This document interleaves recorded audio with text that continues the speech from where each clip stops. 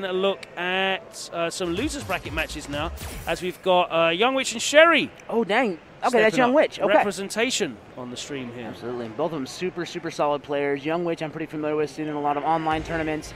Generally cooking. Yungwitch knows what's going down, and sherryjenix, of course. If you don't know who sherryjenix is, you're just not paying attention to the FGC, in my opinion. Yeah, still working really hard on a number of projects that eSports Fight Pass, sorry, eFight Pass. Yeah, helping people still get their out visas. there, getting people traveling here today for Combo Breaker. Yeah. She's still out here helping people reach events, and she's still doing work with that. Nakali, one of the lone Nakalis, are still here. I saw Yungwitch on stream yesterday playing against Brian F, who sent it to losers bracket, but she is here in top 96. Going to represent that dictator. I do love this Wolfman costume for Nakali. That's basically the one that I see everyone use, just because the hair's broken. When the hair gets all wild and sticks up. It's just so bright.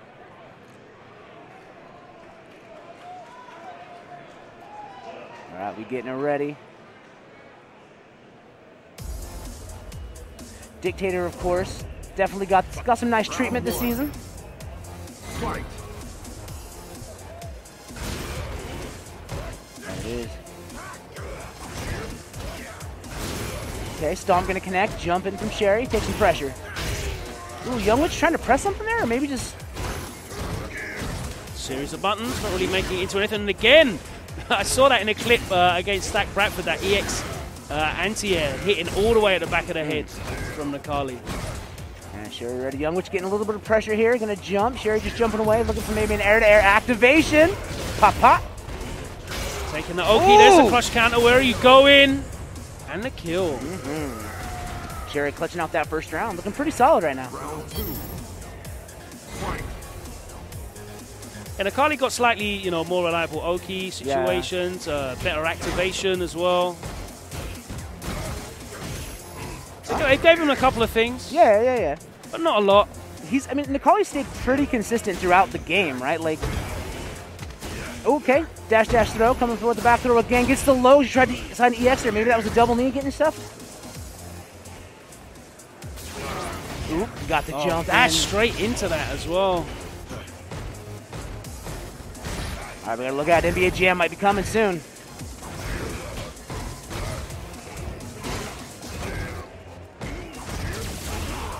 Does he want to hold the pressure? Nice view reversal. Good jump lead. And it's all go for Sherry here. Again, jumps in, free jumping. All right, oh, gets the hit, doesn't follow much Doesn't really get much off the back of it though. That's a lot of gray life. Oh baby, now we dashing though. Nice jump. That's a risky Seismo. There we go, the dash. Oh, that wasn't even a combo. Oh, you're Not ready for that Bison dash, one of the slowest dashes in the game. But it has got that purple startup, so you can get caught off with it might look like a Fierce or a Psycho Axe. Yep, it does kind of throw you off a little bit there. Speaking of the Psycho Axe, Yungwitch swinging. Another jump in, Yungwitch is having trouble here, and Sherry is definitely identifying that aerial approach is very reliable. Tries to jump yet again. I like that Seismo, blows up the release of the Psycho Ball, but there's an air-to-air. I feel worried about the Seismo use, though, because it's getting a little bit predictable. We see a couple of jump-ins from Yungwitch as well. Situations where Sherry's got the positional advantage and the life lead as well. You don't want to be giving Bison a jump-in. Totally. Okay, coming through with those knees. Nice little medium punch coming through. Going to V-shift out, Doesn't want to... Okay, air-to-air. Air dashes underneath, V-shift out of that mix-up. Yeah, I like that. We are most likely not going to see that Bison V-trigger. Oh, yeah, we will actually. Tons. And a little bit there. Yeah. Coming forward. Dashes up. Stand jab. No counter hit conversion there. Psycho Axe. View reversal here. Ooh. Okay, stand medium punch. Has to get the Psycho Axe, but she's in the sky. Doesn't get clipped. Got the counter hit jab, but no follow-up with the medium. Again.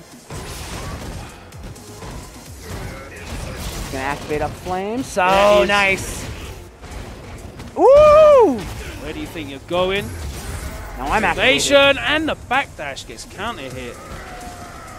Sherry was really let off there, I think. Yeah.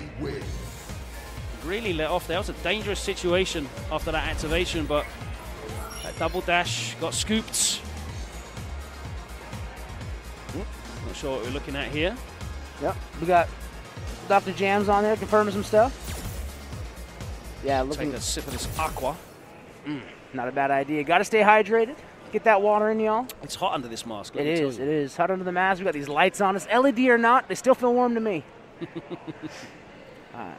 So Sherry is up a game, yungwitch down, but we did see yungwitch kind of start to smooth some things out closer to the end of that game. So maybe a little bit of nerves at play here. We might see yungwitch, perform a little bit better in this next one, and we start getting ourselves a close set. We'll have to see. See some yungwitch fans in the chat popping off. All right. Got to support the homies.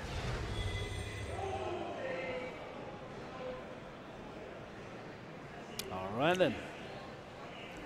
Don't forget the Street Fighter V sale. Get your games. Yeah, all of that. All that. Ads. Get your combo breaker merch, more importantly. Support Absolutely. the homies. Yup. Counter hit, no cancel. You can always use a new snapback or a t-shirt. I like that medium kick at that range that yungwitch is using that. It seems to be pretty consistent. Bison's medium kick is very good. Super good. It's very good after space Psycho X as well, like if people want to try and jump out or dash away. Psycho X in goes low, gets the knee press, keeps the pressure. Medium kick activation from Sherry, though, going to chase this backdash, but nothing doing. Double knee's going to hit, and now yungwitch is swinging. Woo!